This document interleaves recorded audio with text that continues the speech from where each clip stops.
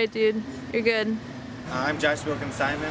I'm the co-owner of Legacy Glassworks. This is the Legacy Glassworks grand reopening. We've been open for 3 years now, so we're also celebrating our 3-year anniversary. And we just moved from next door to here. We custom built this new shop over the course of 2 months. We really are revitalizing, this corner. Put in all new windows, built our own hardwood floors, built custom shelving, did all the new painting.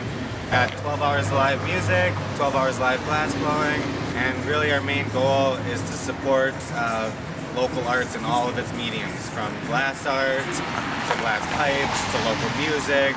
So enjoy all that. Glass blowing in the background, discounts on glass all day, so enjoy the show. During the day we got mostly local Duluth artists here. We got some big headliners this evening. We got St. Paul Slim, Muja Messiah, Carnage Executioner, and Christoph Crane. Real big hip-hop acts from the Twin Cities. Are you nervous about throwing concerts in a fragile glass shop?